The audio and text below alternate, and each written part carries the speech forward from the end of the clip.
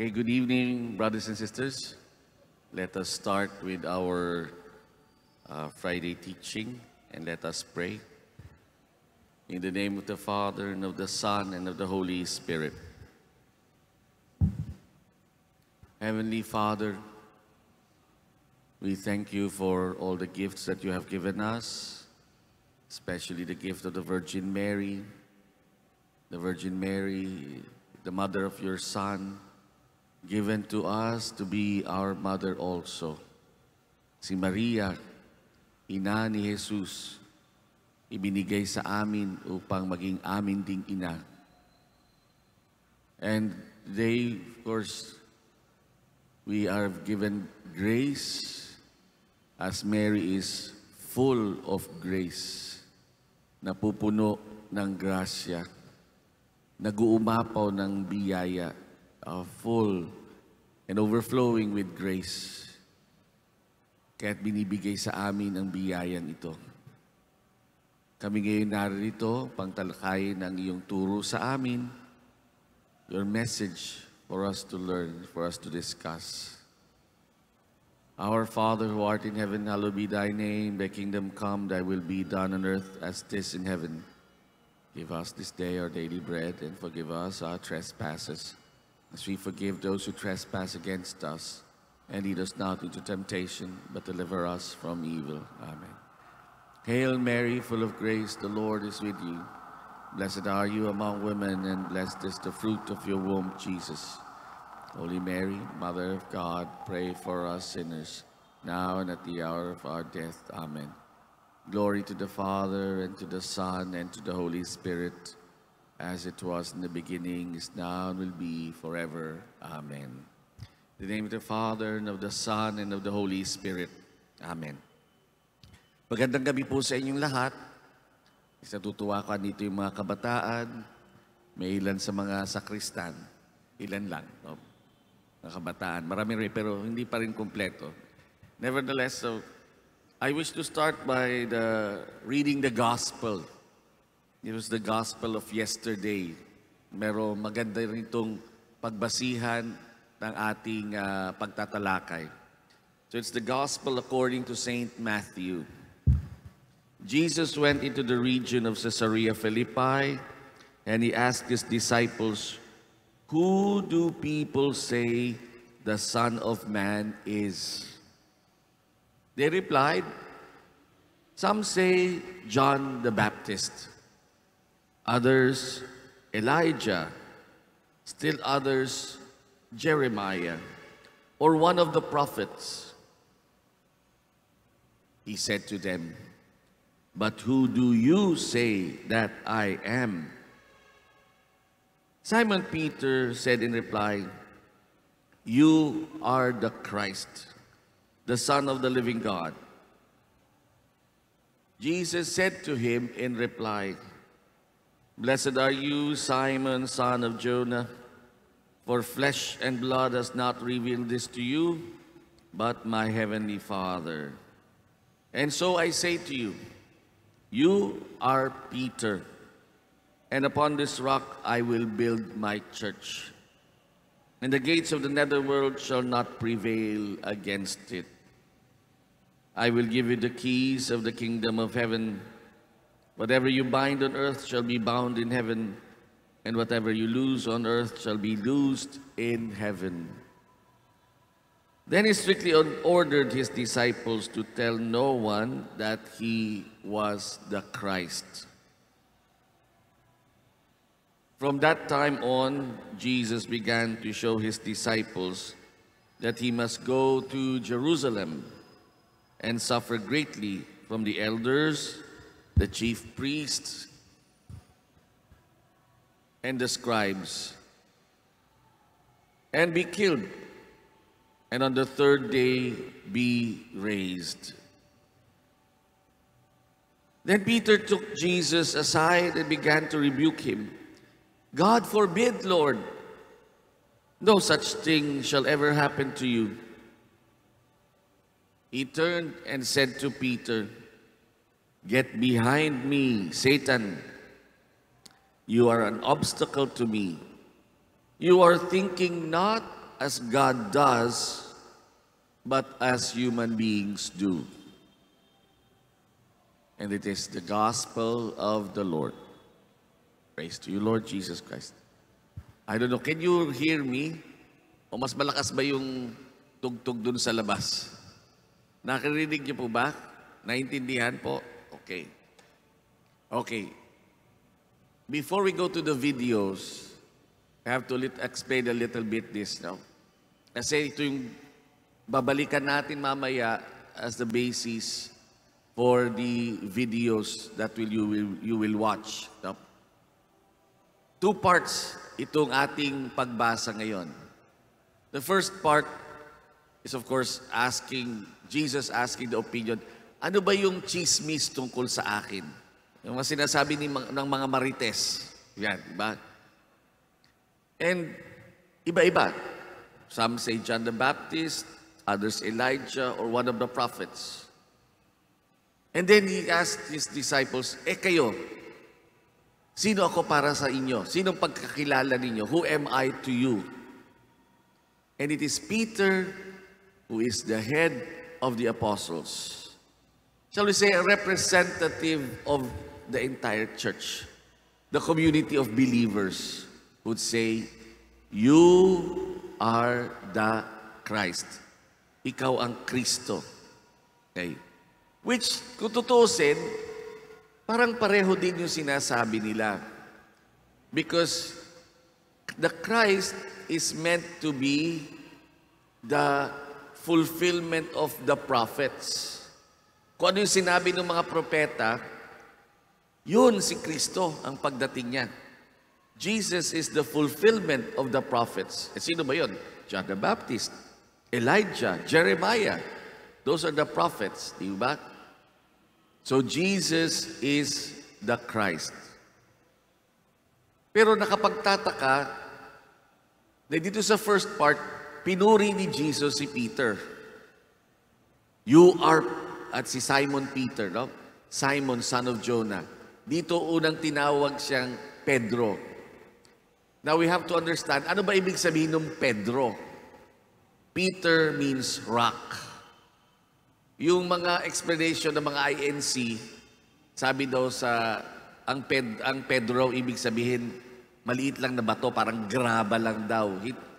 Pero that's a wrong exegesis. Petrus means a big rock.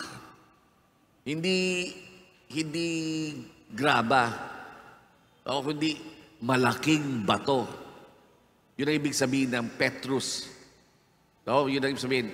Even now, if you go to Jordan, meron nga pinupuntahan doon yung Petra. Bakit Petra means rock, bato. Talagang malaking bato. Yung buong dadaanan mo, talagang batong-bato yon. So, hindi ito yung insignificant lang. Talagang Peter is a big rock. No, talagang malaking bato. Hindi pwedeng matinag. Kaya nga, the gates of hell, even of death, cannot prevail against it. Diba? Pero at the second part, sabi na ngayon ni Jesus, get behind me, Satan. Bakit ganon? Again, may explanation si Jesus. You are thinking not as God does, but as human beings do. Yung tao, hindi. Dapat yung tungkol sa Diyos. Okay? This would be the basis. Babalikan natin to. Kasi yung sinabi sa first part, tungkol sa Diyos, tungkol sa langit. Whatever you bind here on earth shall be bound in heaven. Whatever you loose here on earth shall be loosed in heaven. Diba? So, okay. Let us now look at the first video. Kasi anong date ngayon? August 5. Yung nakatanggap ba kayo ng roses? Lahat kayo nakatanggap ng roses? Bakit kayo merong roses? Sino makapagsasabi? Sino mag-volunteer? O sige, ikaw.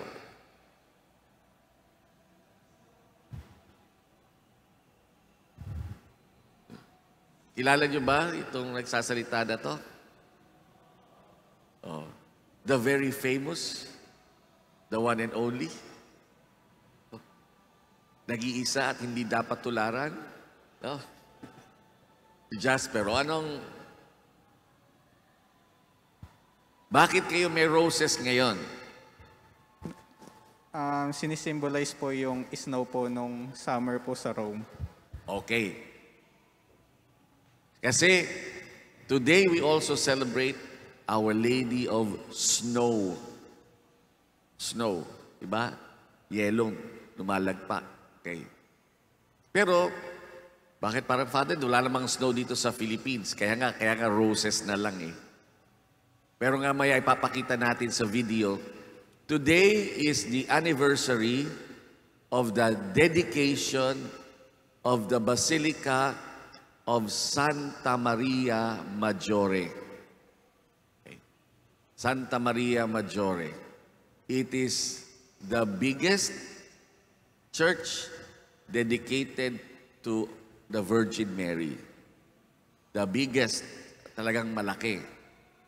It is the most significant. It is the first church dedicated to the Virgin Mary in the West. Okay? Sige, ngayon, panoorin natin yung video. Can we now have the video of the miracle of snow at Santa Maria Maggiore in Rome? Like every year, snow fell in the middle of the Roman summer.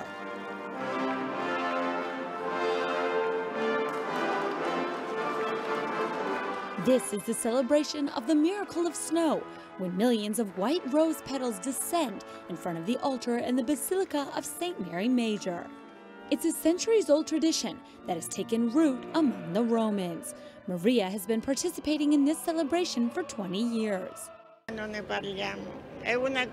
are no words to describe the emotion one feels when seeing the petals fall from the sky onto the altar. It touches your heart. The petals fall and look like snowflakes. It's a beautiful thing. It's a sign of the miracle that led to the first church dedicated to the Virgin Mary in the West. Inside, the image of the patroness of Rome, Salus Populi Romani, is protected. It means a lot. Every year I come with my friend. I always come. I come with my relatives. It touches us spiritually. One has to come and participate in this profound experience, and that's why we come. According to tradition, on August 5th, 358, Pope Liberius and an elderly couple dreamt the Blessed Mother asked them to build a church where she would indicate with snow in the middle of summer. It happened on Esquilin Hill, where the church stands today. It was built in 431, and thousands of people come every day. I've come here to St. Mary Major to feel that warmth, that emotion. Faith and believing in the Word of God is something I feel and carry in my heart. It's a nice memory of Rome. St. Mary Major is one of the 4 papal basilicas in Rome. For Pope Francis, it has a special meaning. He prayed in this church the day after his election as Pope. He also goes to the icon of the patroness of Rome when leaving or returning from an international trip.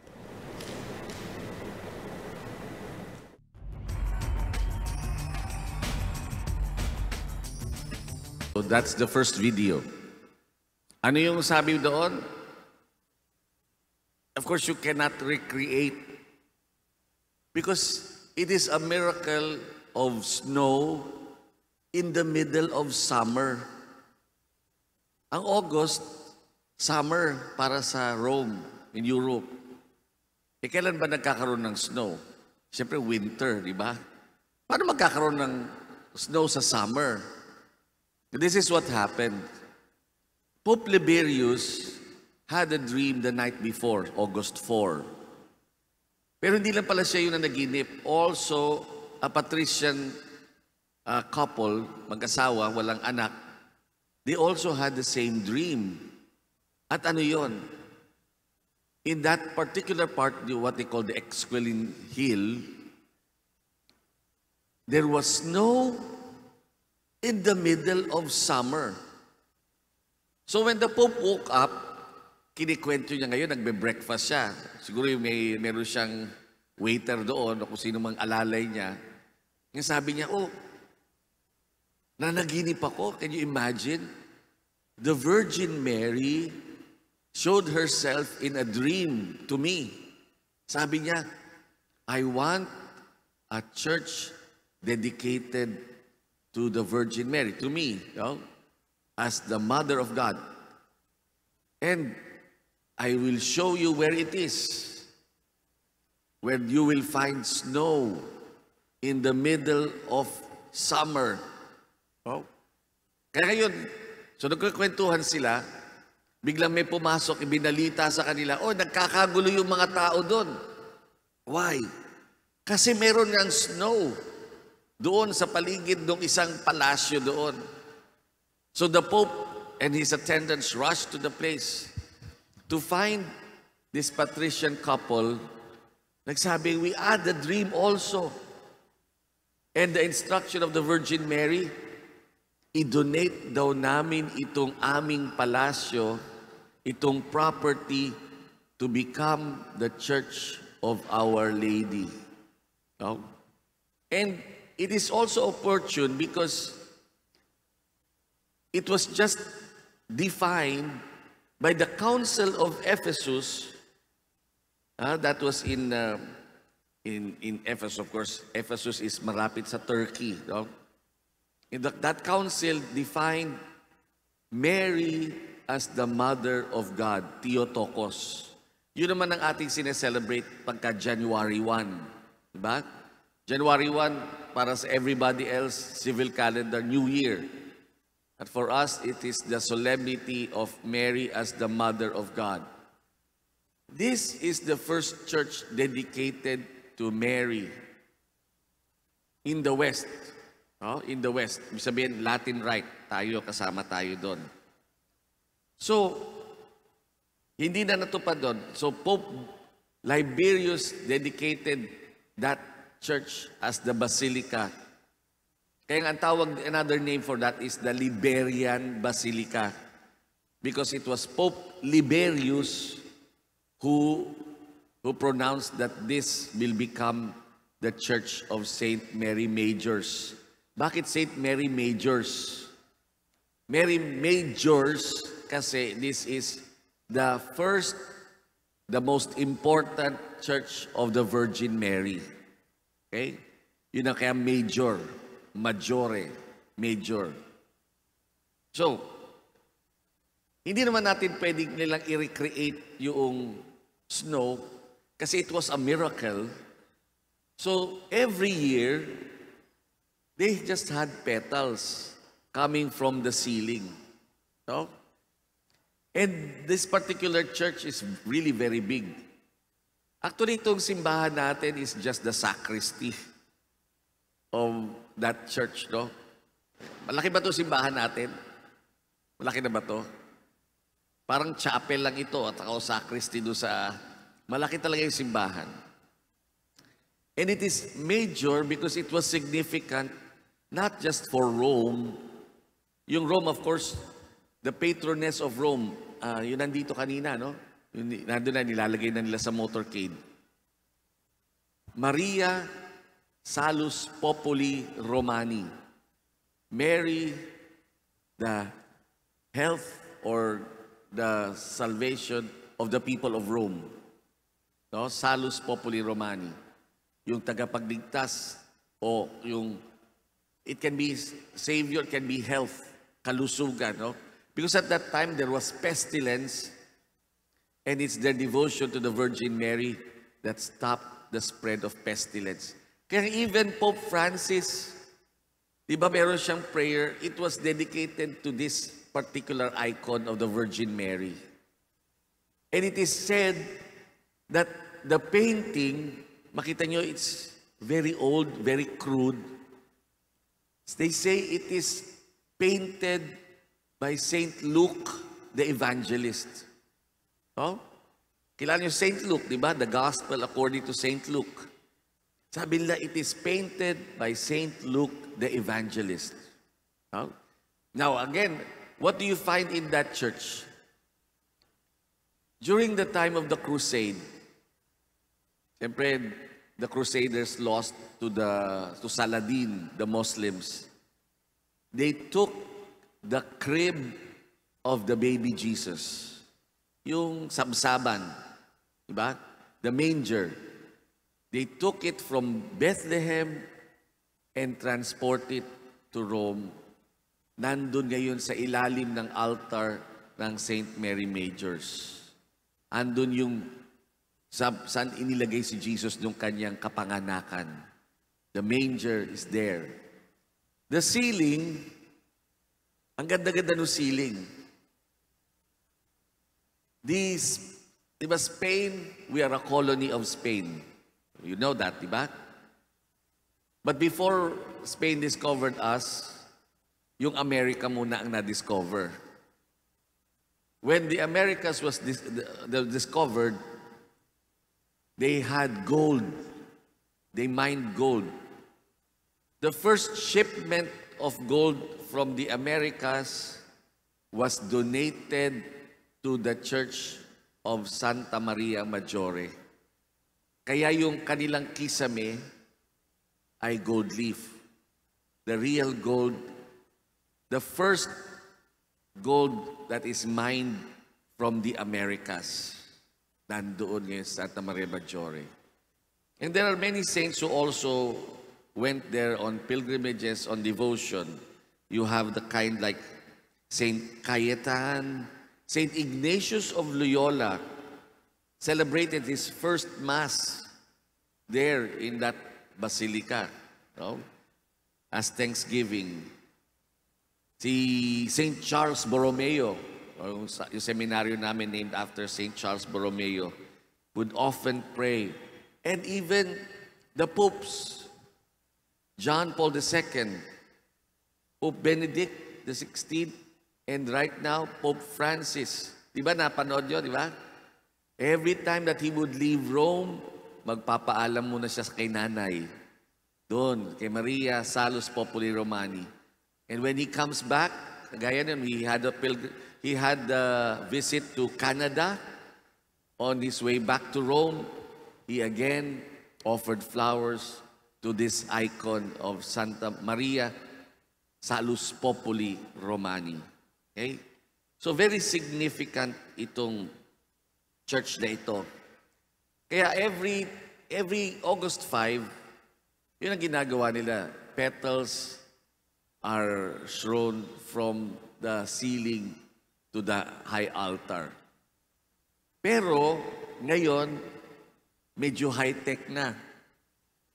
They could not perhaps have snow inside, but now they are recreating the snow outside the basilica. Can we please see now the second video?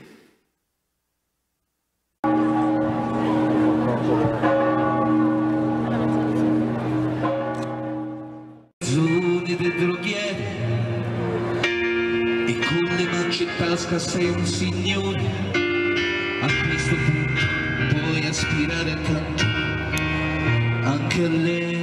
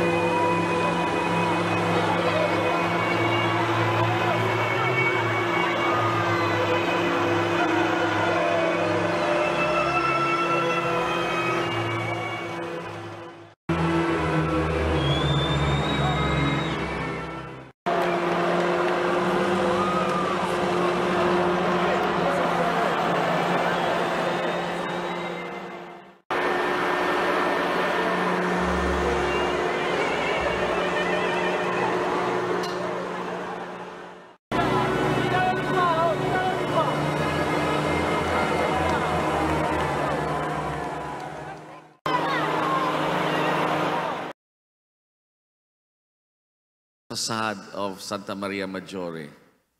Now, ngayon, they can produce the snow, but definitely, during the time of Pope Liberius, it was impossible.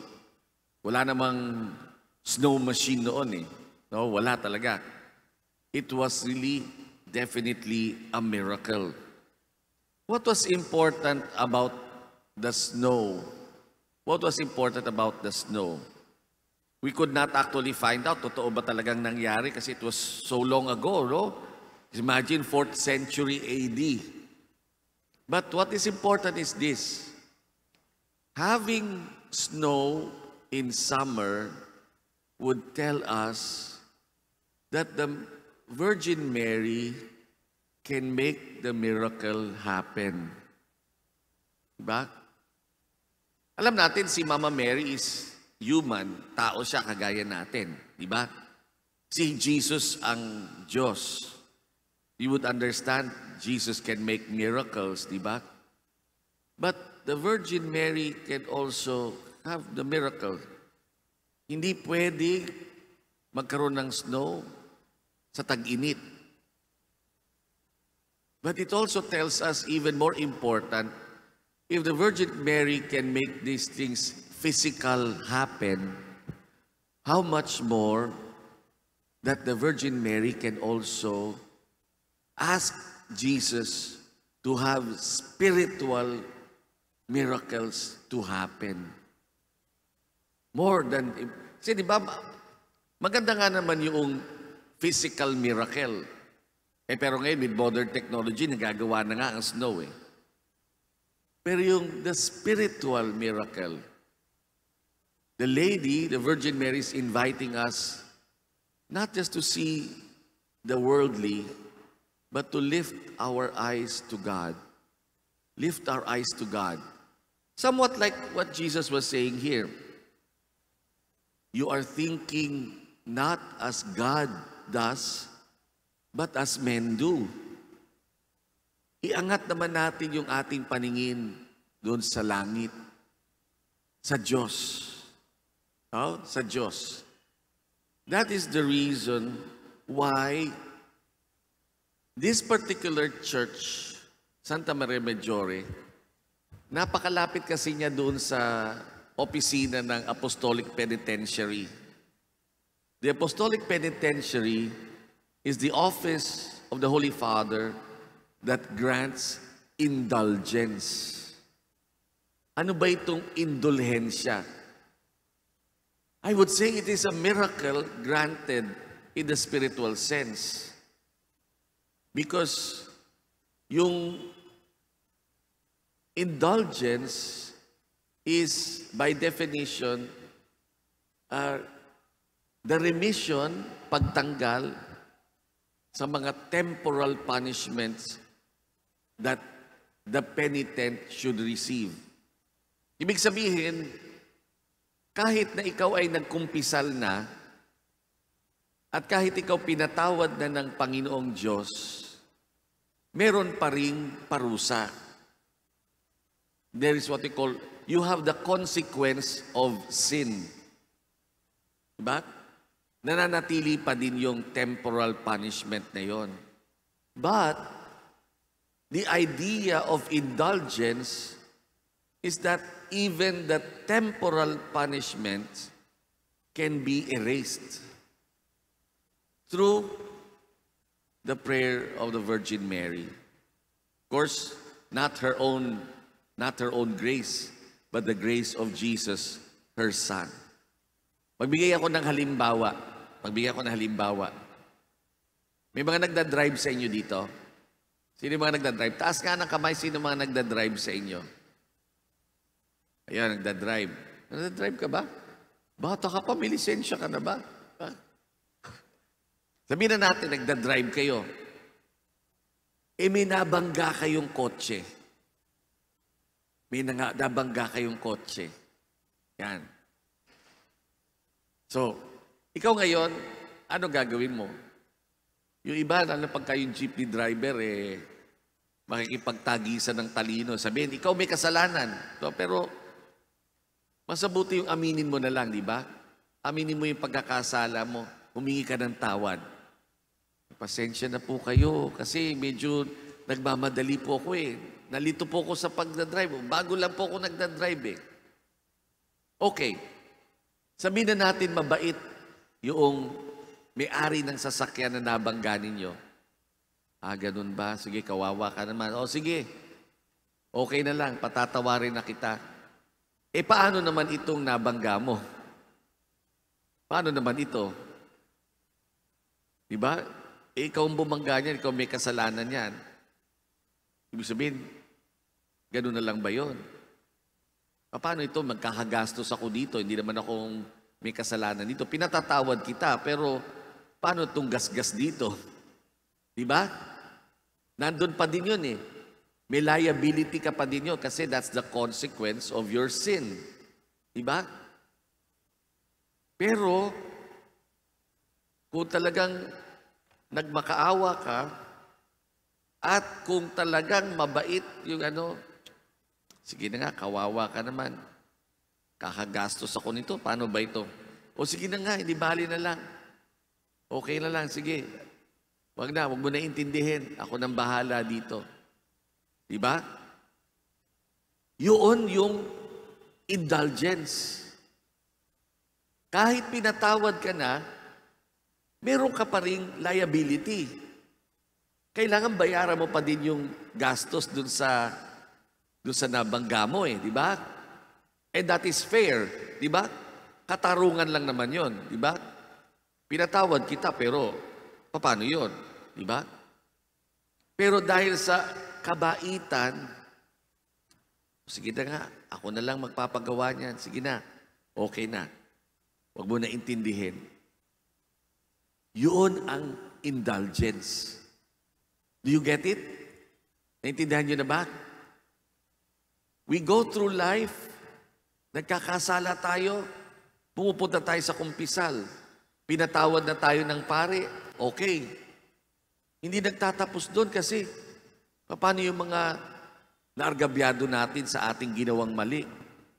Meron pa rin consequence yun. Pagbabayaran pa rin natin yun dito sa mundo. Unless merong magi-intervene at sasabihin, sige na, wag mo nang intindihin yon. And that is indulgence. Now, anong basihan ito? Balikan natin yung ating gospel na binasa ko kanina. Hindi ko na-discuss yung sa first part. Jesus says to Peter, "You are rock. And on this rock, I will build my church." Ang simbahan, ang katawan ni Kristo, ang simbahan.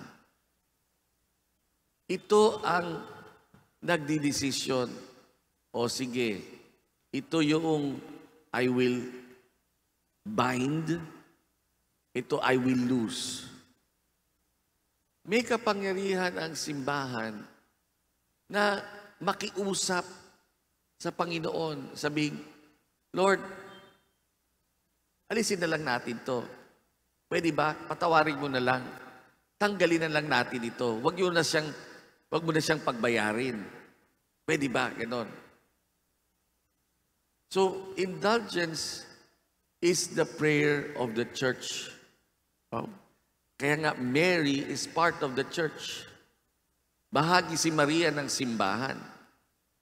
Kaya nga, during the Pentecost, Mary was there with the apostles to signify that Mary is part of the church. Bahagi siya ng simbahan. Okay. So, with our affinity with Santa Maria Maggiore, meron tayong connection dun sa Santa Maria Maggiore. The Apostolic Penitentiary, which is the office of the Holy Father, the church grants indulgence to our church. Para tayong naging branch ng Santa Maria Maggiore. No? Parang kagaya doon, no? Nag-bless ako ng Jollibee. Sa beses. Bukas tayong Jollibee dyan sa Michelle. Doon sa may Quirino. Nakita niyo na ba yon? Oh, bukas na yon, may drive-thru doon. Dito kasi yung Jollibee dito, walang drive-thru, no? Yun ang bago yun, mas malaki yun. Branch, Jollibee yun, Jollibee yun. Hindi ito Santa Maria Maggiore. Tayo ay, anong pangalan natin? The Diocesan Shrine and Parish of Our Lady of Mercy. Pero, ang biyaya na nagmumula doon sa Basilica, ibinibigay din sa atin. Oh. Pwede tayong magbigay nito sa sino man ang pumapasok dito sa ating simbahan. May indulgence doon. Every time that the pilgrims would go to the Basilica, there is that indulgence. Kahit hindi kayo pumunta doon sa Basilica, dito lang kayo nagpunta, parang nagpunta na rin kayo doon.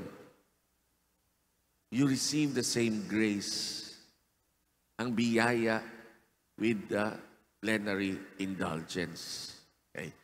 Let's go to the third video, please. Paragraph 1471 of the Catechism defines an indulgence as a remission before God of the temporal punishment due to sins whose guilt has already been forgiven.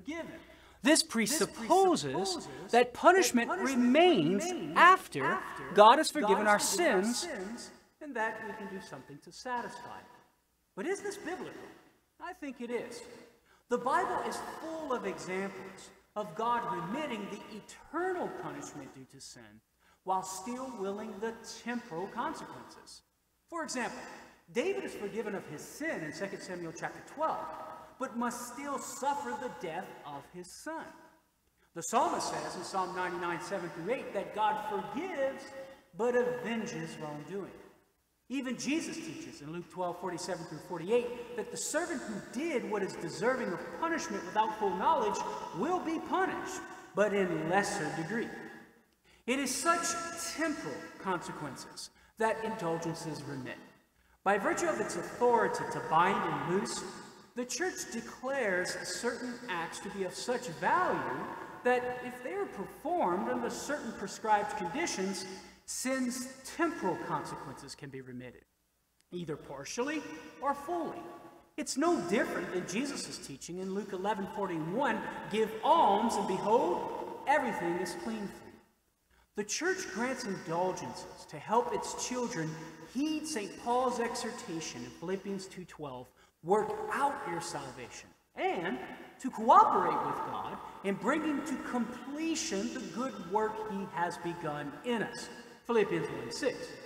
So the motifs of temporal consequences due to sin and the Church's authority to bind and loose make a solid biblical foundation for the Catholic dogma of indulgences. If you want to learn more about this topic and others like it, visit our website at Catholic.com. For Catholic Answers, I'm Carlo Broussard. Thanks for watching. Mabilis, ano? Pero, if you want to go back to that, pwede yung i-replay yung video na to sa Facebook eh. But those are the biblical basis for the indulgence. No? Let me go back to a certain point.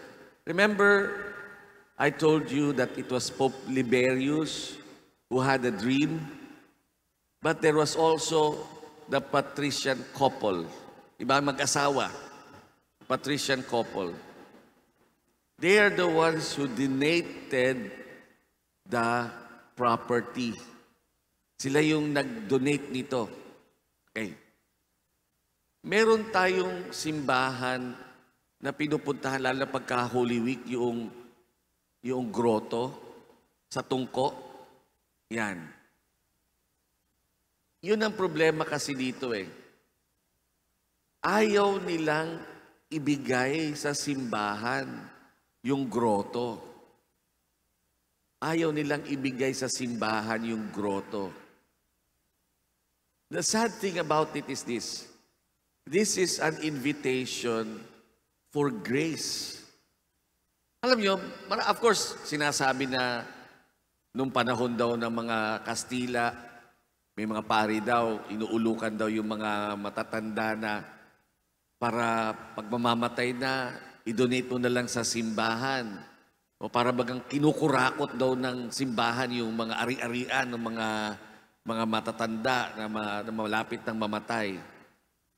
But the point here is this. Ang tinuturo naman dito ay, what is important for you? Ang mundo ba o ang langit?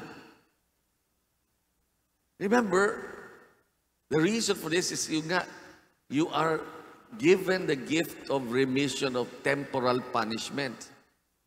Para nga hindi ka na maghirap eh. And to earn points, your names will be written in heaven. E tinan yung nangyari doon. Yung parents, sila yung nag-pilgrimage nun dati sa Lourdes. Eh, they wanted to have that, yung sa kanilang lote. Hindi i-donate ng parents. Pero siguro, hindi ko alam kung they wanted to, pero ayaw ng mga anak. So ngayon, ano ito?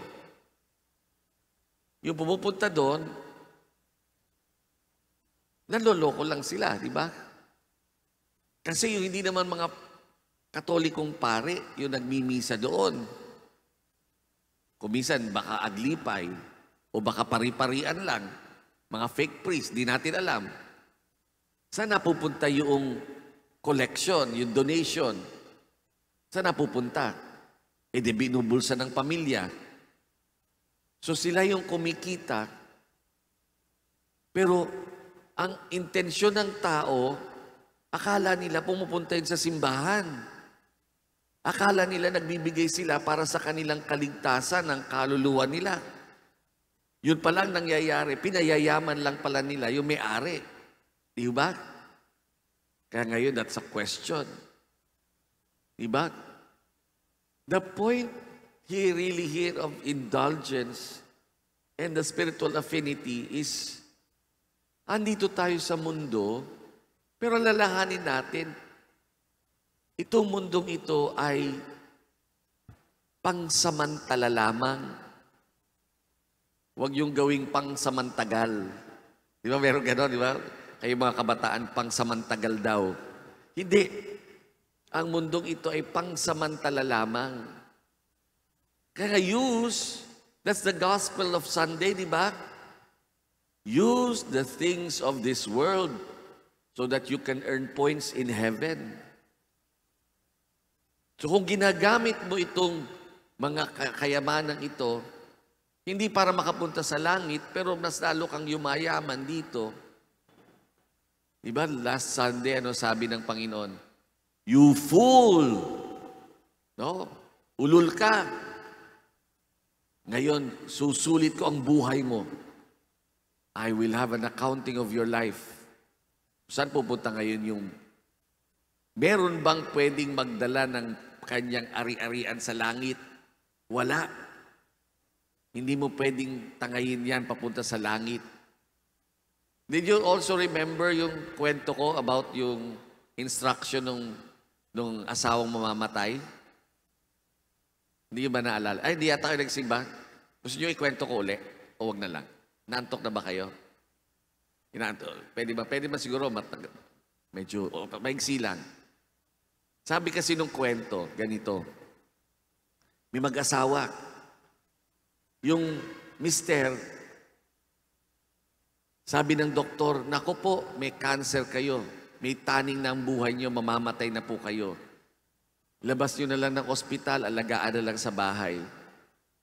So maganda sana yon na si mister, alam niyang mamamatay siya, pwede siyang maghanda, di ba? Para salubungin niya ang Panginoon sa langit, di ba? Eh, kaso ang instruction ni mister kay Mrs. ganito, 3 ang instruction niya. Una, i-withdraw mo lahat ng pera ko sa bangko. Pangalawa, ilagay mo lahat ng pera ko doon sa attic. Alam mo yung attic, di ba? Yung lugar doon sa ibabaw ng kisame at saka nung bubong doon. Pangatlo, ilagay mo yung kama ko doon sa ilalim ng attic kung saan naroon yung pera ko. Sabi nung misis, Bakit ganon? Parang mali yata yan. Hindi, basta sumunod ka. Bakit nga? Bakit nga? Sabi ng misis. Para kung mamatay ako, pag yung kaluluwa ko hihiwalay na sa katawan ko, pupunta ako dun sa taas, tatangayin ko yung pera ko, papunta dun sa langit. Sabi ng misis, mali yan, mali yan. Mali yan.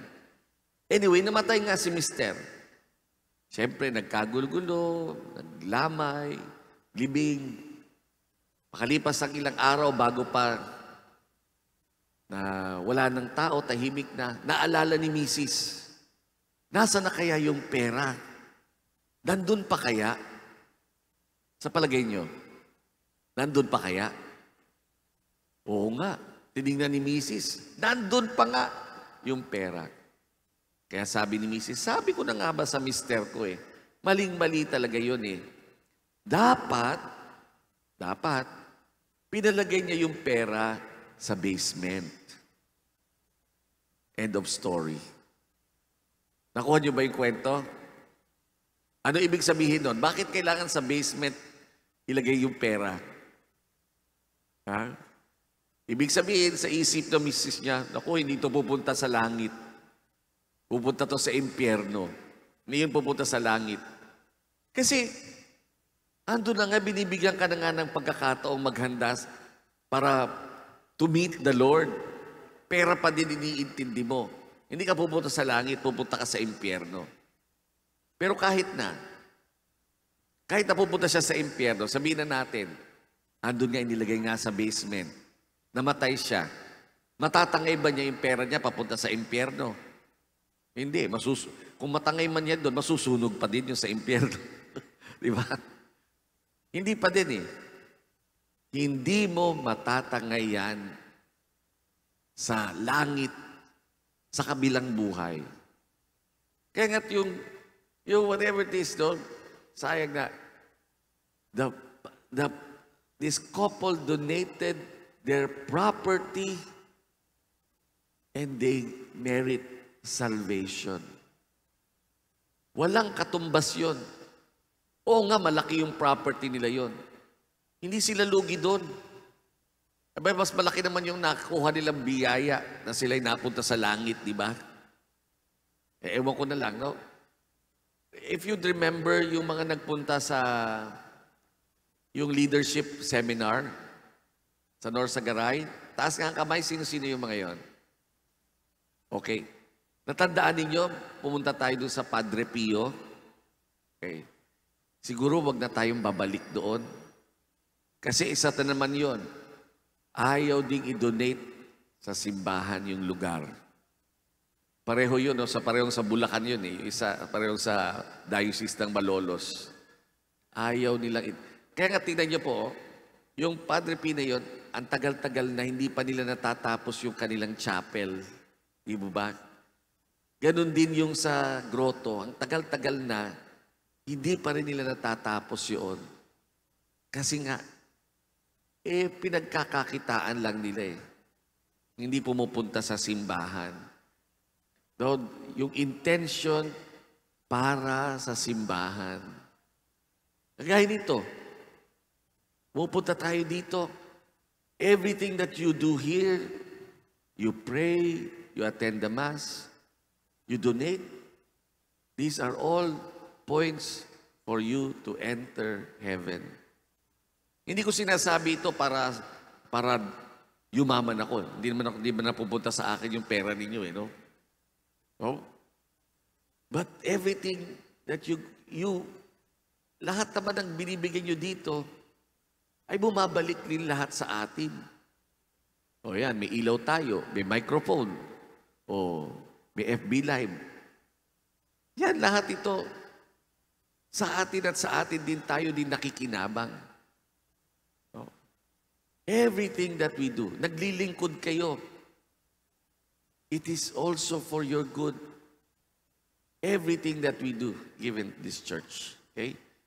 So, there are ways that we medyo matagal-tagal tong video na to, no? Pero at least some of the explanations na bigay ko na. Ito, the next video again is about indulgence. Can we see now the video?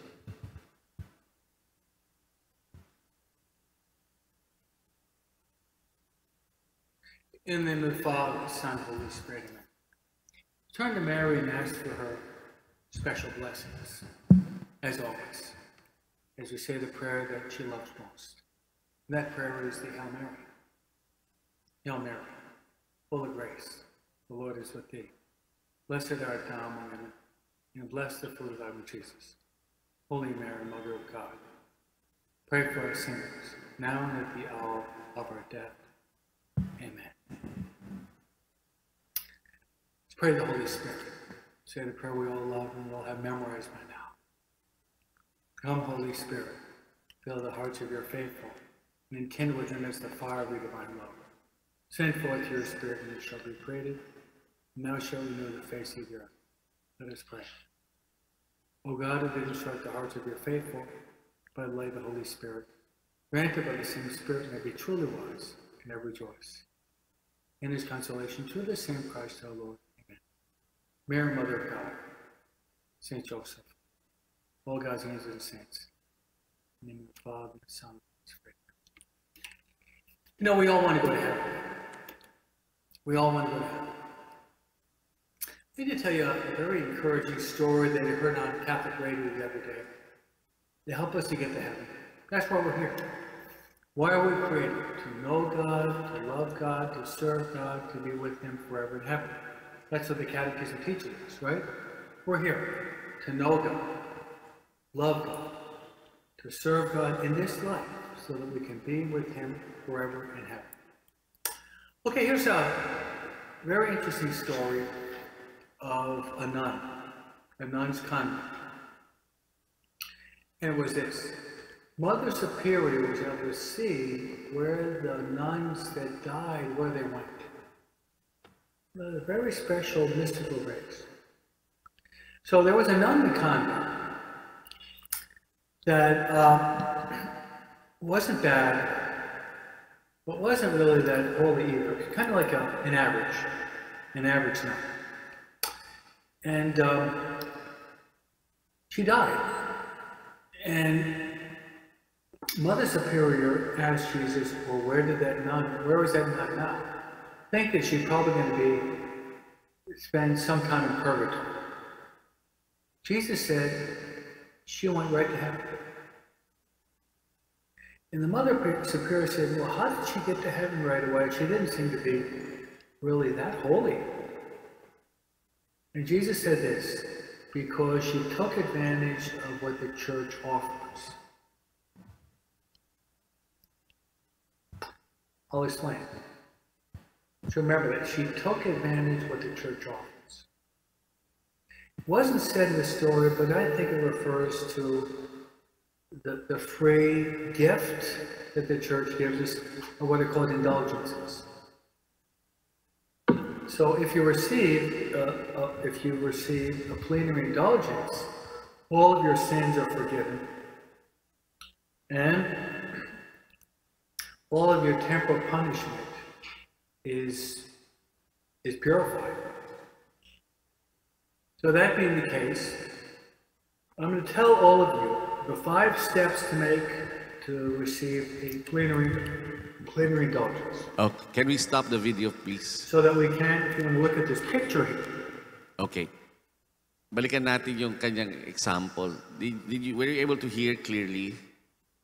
Sabi nga doon, there was the superior of a convent of sisters who had some spiritual visions. No, meron daw siya mga pangitain.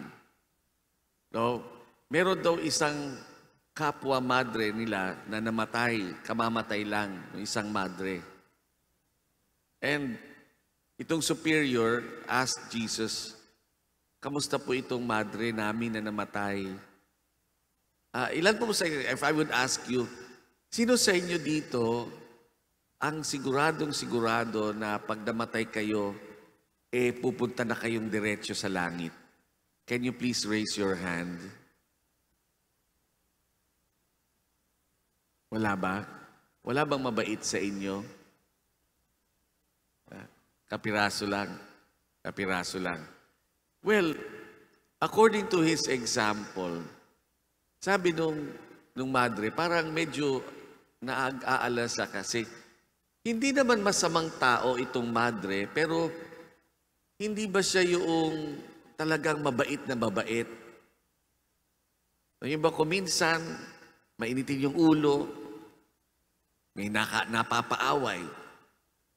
Kuminsan, natutokso, napapakain ng sobra. Yan. Kuminsan, napapachismis. Yan. No? Kuminsan, natutokso na maging tamad. Ba? Kuminsan yung bang dapat gumising ng maaga, napapahimbing ng tulog, diba? Lalo na ngayon, diba? Medyo lumalamig ng panahon, no? Napapahimbing sa tulog, hindi nagigising ng maaga. Yan. May katamaran. Kuminsan talagang nagiging selfish. Ganyan. So hindi naman malalaking kasalanan yun. But nevertheless, sabihin natin, you cannot go to heaven immediately ng ganun lang. Kasi you have to be pure and holy to go to heaven. And according naman doon sa kwento ni Father, ang sabi naman ni Jesus, don't worry about her.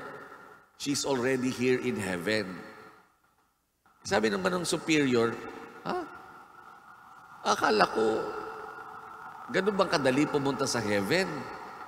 Ganun ba? Parang medyo pinoproblema ko nga yan. Medyo matigas ang ulo dyan Medyo mga napapaaway nga yan doon sa ibang mga madre, no? Bakit naman pumunta kagad sa langit? The answer of Jesus was this.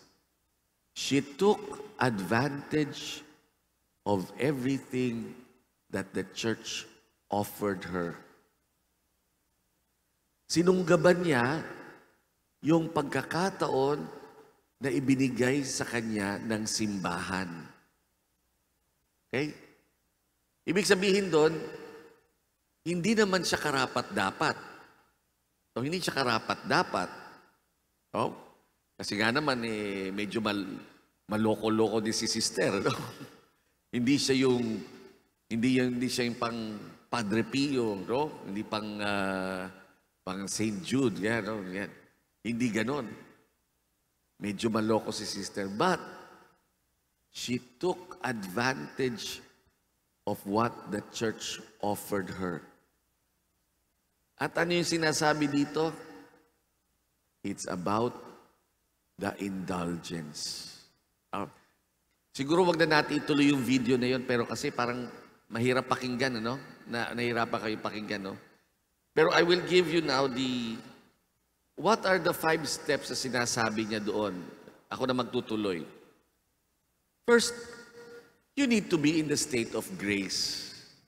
Hindi ko ba sinabing masamang tao ka, pupunta ka sa langit, gano'n na lang. Hindi. Hindi pwedeng lokohan din ito.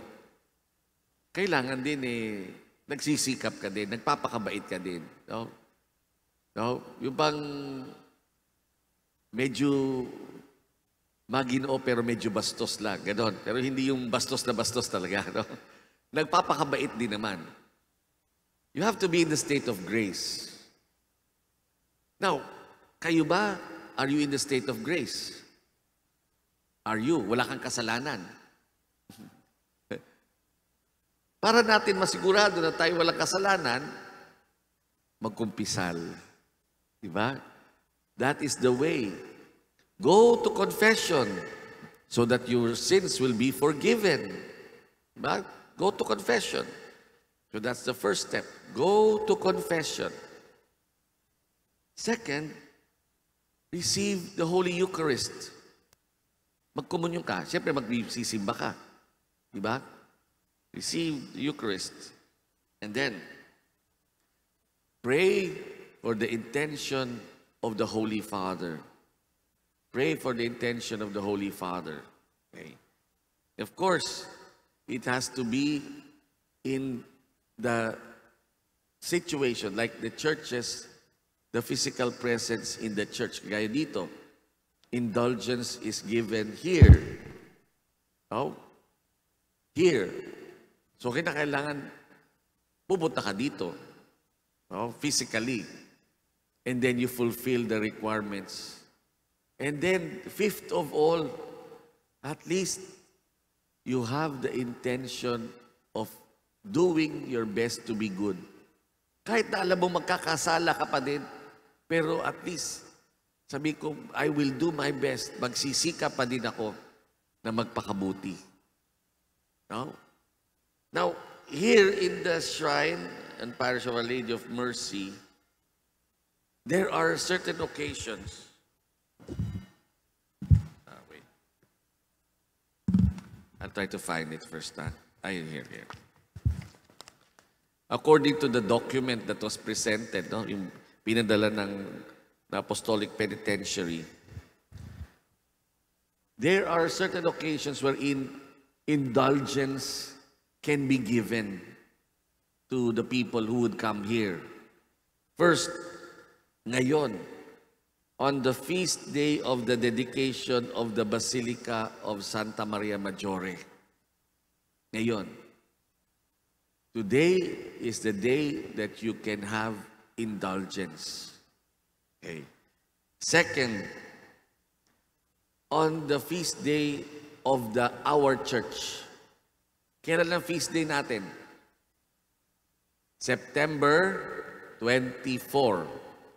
On the very fiesta. Can you imagine? Fiesta na natin, anniversary ng coronation ng image ng Our Lady of Mercy.